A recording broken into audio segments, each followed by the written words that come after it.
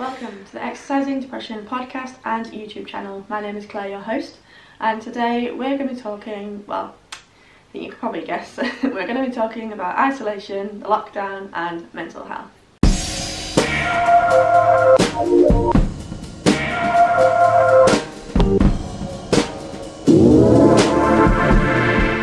So I touched on this a little bit last week about isolation, quarantine and mental health, my mental health specifically, and how I think I'm going to cope with it. Now, since last week, we have actually officially been declared on lockdown here in the UK, so that means even less reasons to be going outside and leaving your home. I've done a blog post about this to accompany this blog and podcast. It was published yesterday, so it's already up. So if you want to go check that out, this is the accompanying vlog and podcast episode. And basically I'm just going to talk about how I am dealing with this at the moment and things I'm doing to cope with, you know, losing things like the gym, working from home, that kind of thing. I think this is going to be a little bit shorter than they usually are, because what I'm planning on doing is turning this podcast slash vlog into a bi-weekly rather than a weekly. So usually I upload on a Friday, and that is podcast and blog, but because just because we're all in lockdown, I thought I might do it bi-weekly. So I've not picked what extra day I'm going to be doing just yet. I have to work it around my work. But yes, from now on, from this week, this will be the last week that it's just one upload. You can look forward to two, hopefully, fingers crossed, if I manage to get it done. I really want to. It's not only will it be something for you guys to be able to use, hopefully, in your isolation, but it was something I'll be able to do. And hopefully that'll just help me, you know, feel a little bit better about sort of being stuck indoors and not being able to go to the gym and things. So the blog post I put up yesterday was called, sorry, I'm going to have to look at it. It was called Isolation and Depression, How to Cope. And basically it's just a list of things that I'm doing to cope with this isolation and this lockdown. And hopefully it is useful to you guys as well. I'll not go too much into it because obviously you guys can go to the blog and read that. I don't know if I've actually mentioned the blog on any of these just yet. Maybe I have. I'll mention it just a little bit now anyway.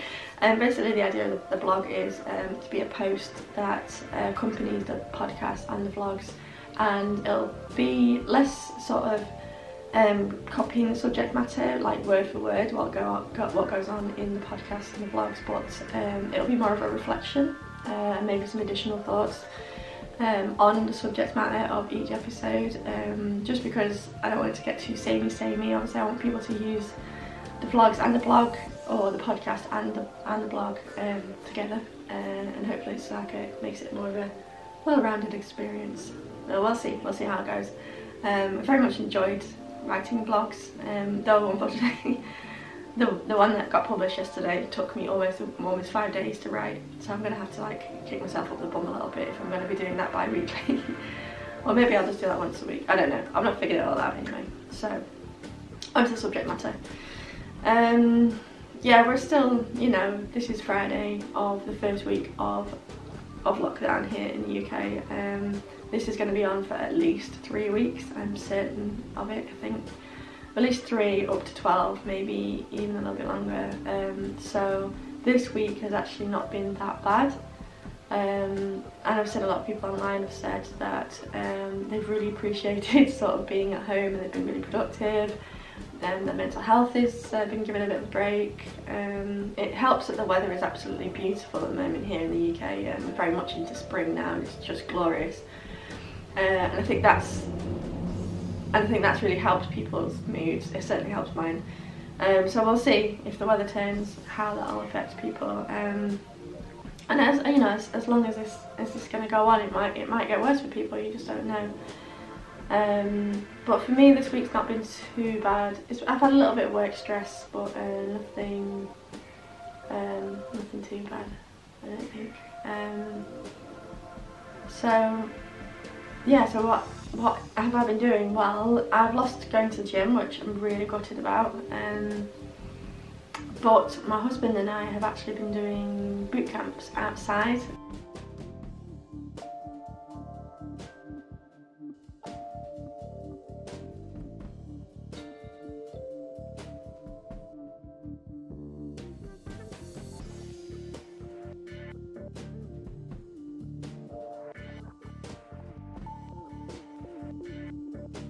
In our garden, we're quite lucky, we've got quite a big garden and we've got a field next to our house that we own, so we're actually able to exercise outside.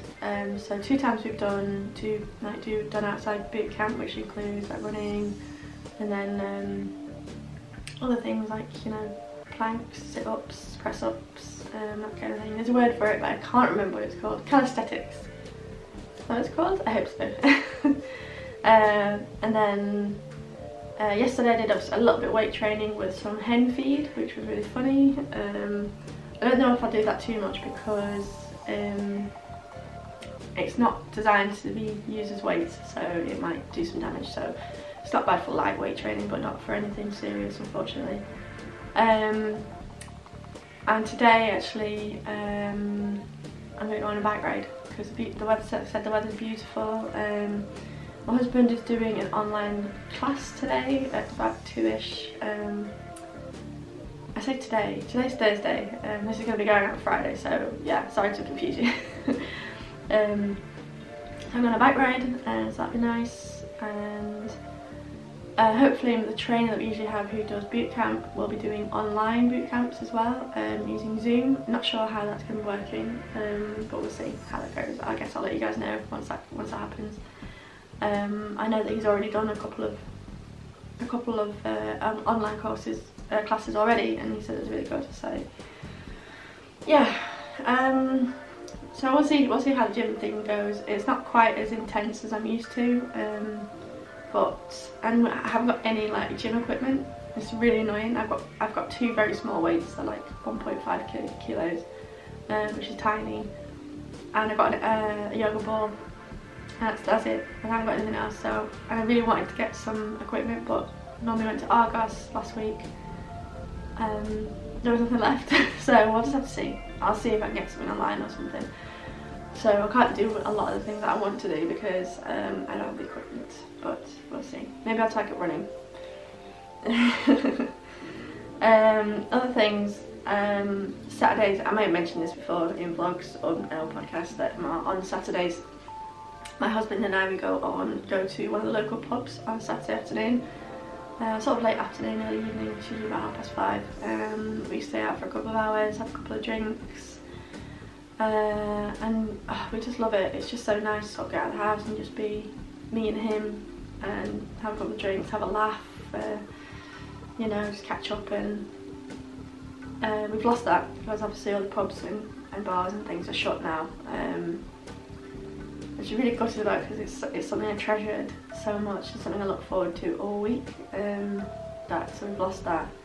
But last Saturday, as in the Saturday just gone, we had kind of a little bit of brainstorm, and we have a summer house in the garden, which is like an outside like seating area. It's like a fancy shed with chairs in it.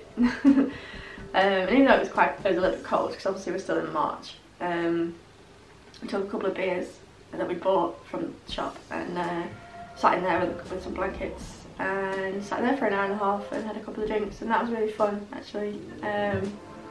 Wasn't quite the same as obviously going to the pub, less of the social element to it, which is it's actually something I really enjoy about going to the pub.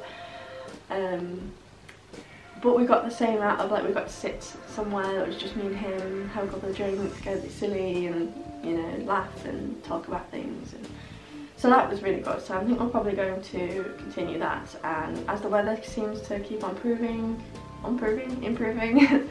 maybe we'll move outside a bit more. We've got a picnic bench in the field next to our house. Sit there on a nice day, or sit on the patio, or that kind of thing. We started off having a drink, having a couple of beers in the living room while watching something, but because we were sat watching something, we weren't really talking and it wasn't really the same. So if you guys do something like that, like I've mentioned this in the blog post, if you meet up with friends or family or whatever, usually on a regular basis. Try doing something like that, especially if it's someone who lives in your house with you, obviously. Don't go fraternising with people too much because that's ill-advised at the moment. But try taking an alfresco, or you can even do it online actually. Been chatting briefly with two of my friends yesterday, and we were thinking of trying to have a Zoom like call all together on maybe Saturday. Not quite worked out the details just yet, and having a glass of wine with my friends. So it's like an online pub.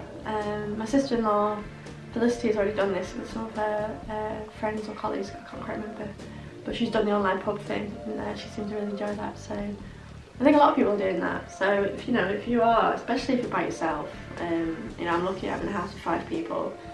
I'm very lucky, but there are people like my mum. My mum by herself, and I hate that. And she can talk to my dad like a lot of the day because he's working from home now. He lives abroad, so they can Skype and stuff. But she's on her own, and so hopefully, fingers crossed, my sisters and I, and my mum, and possibly my dad if he's able to. I'm probably going to do the same thing one night, maybe. Have an online pub, have a couple of drinks, and just have a laugh with each other. So that should be good. Again, I'll let you guys know how that goes because I'm not sure what's happening with that. So yeah, I'll let you know. Done the gym, done that. Working from home now. This is like a massive reality for most people. So like most people who can work from home at the moment are being told they have to work from home. So if you've got a job that can be done from home, you have to do it. The only reason you're going out to go to work is if you're a key worker, so like nurses, doctors, care staff, volunteers in hospices, delivery drivers, teachers for. I won't go through the list because I don't know them all, but if you're a key worker, you also have to go into work, obviously. That noise is the cat getting on her little seat. She's here, as always. But working from home has become a reality for a lot of people, and I'm really lucky because I work from home anyway, so that hasn't been a big issue for me.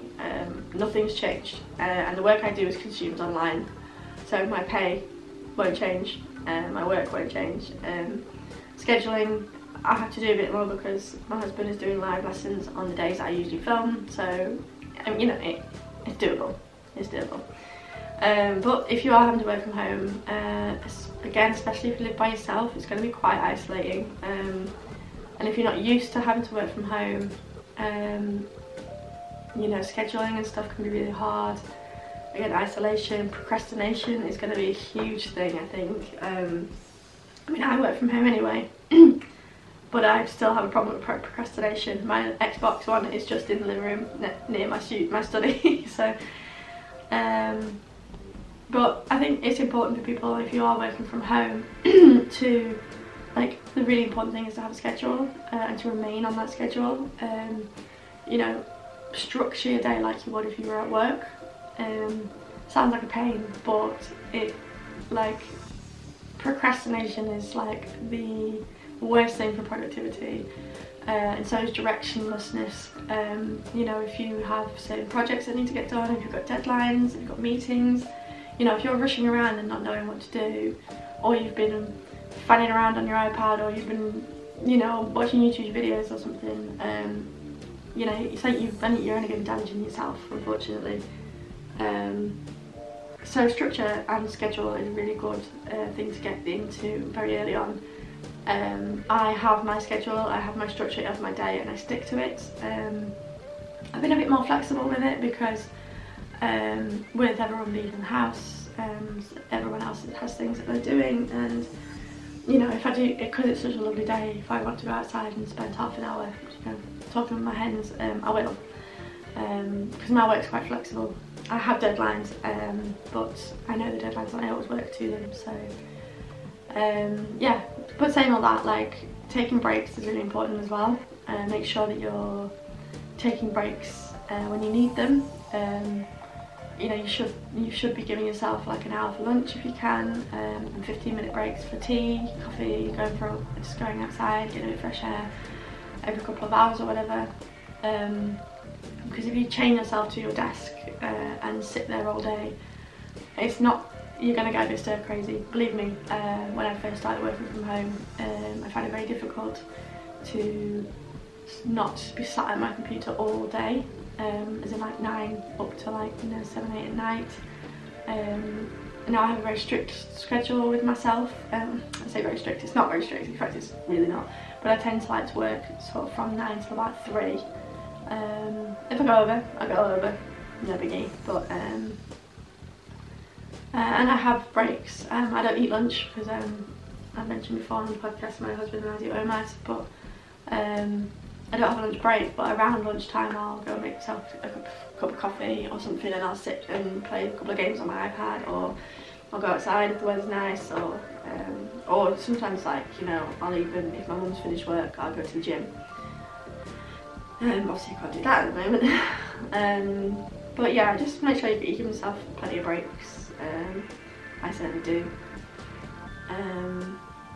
And yeah, especially if you're by yourself, if there's someone that you can call up to talk to just for 10-15 minutes. I know my sister calls me most days. Things like Reddit, I can't believe I've just said that, but because Reddit can be a bit of a trash place, unfortunately. But there are subreddits, you know, dedicated to making friends, being lonely, you know, mental health issues. There are live discussions on there for people, like I've been a part of a couple of live discussions of Make Friends. You know, there are people, you can reach out to people and talk to them. There's millions of people online that you can talk to, and I know, like I said, I know this is easier said than done. There are people here who don't have internet. I mean, you won't be listening to this if you don't have internet. But there are people who don't have internet, don't have friends, don't have family and that kind of thing, and that's going to be very difficult for them. And I can only imagine how hard that would be. I'm very lucky. My work doesn't change, my pay doesn't change, my income, my household income doesn't change. I live with people. I talk to my family quite often, like every day. Like I have family all over the place, and I talk to them most days. And so yeah, I am really lucky, and that's been a real help for me in all of this. Now getting actually on to sort of the reason why this is all happening, that in itself is quite scary, and you can't deny that. I live with someone who, my father-in-law is type 1 diabetic, so he's high risk, so I worry about bringing something back if I go out. You know, my husband and I do our weekly shop on Mondays, and I don't know, it might be that only just one of us goes and does it, I'm not sure. We'll have to see, but like, the thought of bringing it home scares me, because if he got sick, he'd get very sick, and it's not great. I'm frightened about my mum getting it. She's perfectly fit and healthy, and she's in her mid-50s, she's very active, she's, you know, great and stuff, but you just don't know how things are going to affect people, and if she got sick, there's no one there to care for her. So I think if she did get sick, I'd go to my mum's and stay there for a couple of weeks, I think. So touch wood, that's not gonna happen. Yeah, so I'm very worried at the moment about that. I'm going out for a bike ride today, like I said, so I'm just not going to see anybody, so that should be okay. But going out for our shops on Mondays, it worries me. I'm scared, like we all are. I think last week I was feeling a lot more stressed about all this, just in general, like the whole thing and the isolation. This week's been a bit better. But like I said, I'll be doing this bi-weekly, hopefully, if you guys don't get sick of it. Sick of listening to me talk, but I guess we'll just see how the weeks go. I still have my medication, which is great. I have plenty of that at the moment. Pharmacies, I assume are staying open, or they have to, don't they? Pharmacies are staying open, so I'll still be able to get my medication. I did briefly worry that that if it was complete and utter lockdown, we wouldn't have pharmacies, so I wouldn't be able to get on medication. And that would have been the worst thing, because I can't not be medicated. Otherwise my life is a living hell.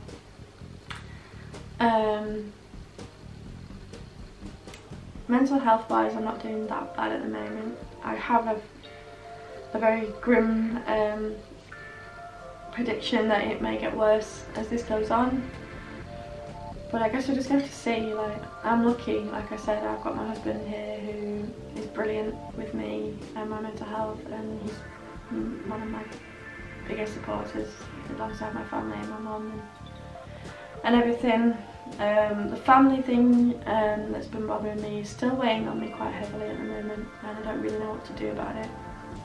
But that's got nothing to do with this, and I can't really talk about it anyway. But every time I think about it, my heart sinks and it hurts a bit thinking about it. So I won't. I'll try not to anyway. Yeah, I think with this being bi-weekly, I think these episodes are going to end up being quite short ones, unfortunately. I know a lot of people seem to really enjoy the longer ones. I certainly do. I enjoy doing them, but we'll see. We'll just see what happens. There might be 2 long ones, there might be 2 short ones. We don't know. We'll just have to see what happens. I would really appreciate if you guys did give me a bit of feedback on that. In a couple of weeks, let me know how you think, whether you preferred it just once a week. Let me know what you think about the blog. I'm really proud of it in a weird way, and it's such a good creative outlet for me. I love writing. I had someone get in contact with me last week. She emailed. I haven't asked her if I can use her name, so I won't, but she emailed me saying that my podcast was helping her feel a little bit less alone. I haven't heard back from her yet, so I hope you're doing okay. Do get back in contact with me if you want. Always here to talk. So yeah, I'd also really appreciate if you guys would, if you're listening to me on Apple or anywhere that you can leave reviews, if you could give me a review. 5 stars if you feel like it deserves it, and I only say that because the more higher ratings I get, the more discoverable this podcast is, and hopefully other people will find it and it'll help other people, hopefully.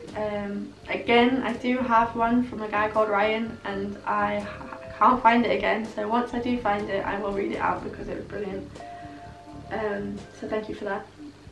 I'll leave all this contact information and stuff in the description box below of the vlogs and of the podcast episode. And in both description boxes I'll leave a link to the blog as well, so go ahead and check that out if you can, if you want. Let me know what you think. I'm pretty proud of it. And yeah, I guess that's all I have to say this week. Like I said, I haven't decided what day yet I'm going to do another episode. It might be like a Wednesday or a Tuesday. We'll see. Anyway, I hope you guys are doing okay. Like I said, please do feel free to get in contact with me if you're struggling. I'm here to talk. You can email me. I have an email address, exercisingdepression@gmail.com. I'm on social medias. I'm on Instagram, Twitter. I do have a Facebook page, but I'm never on it because I don't like Facebook. But like I said, I'll leave it on the description below. So yeah, thanks for listening and watching and reading my blog if you are doing, and I'll see you guys in the next episode. Bye.